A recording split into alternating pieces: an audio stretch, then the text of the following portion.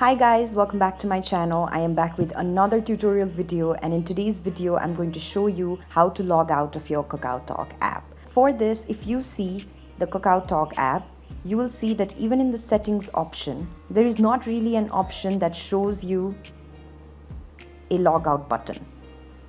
So which generally means that no matter in which section of your entire profile you go to, you will not be able to find a logout button throughout your app. So for this, what you have to do is you have to go to the settings section, and then after you go to the settings section, simply tap on general and then tap on iPhone storage, and here you will be displayed different apps that are available in your device. Search for Kakaotalk and tap on it.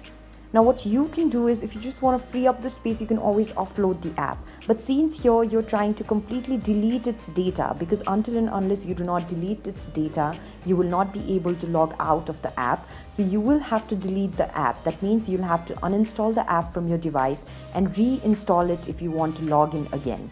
So here, now what you need to do is tap on delete app. Confirm that you want to delete the app because you want to delete all of its documents and data. And then here your app will get deleted. So this is how you can simply log out of your Kakaotalk app. There is not really any other way that you can do this. So I hope this video has been somehow useful to you. If you like the video, do not forget to like, share and subscribe to the channel.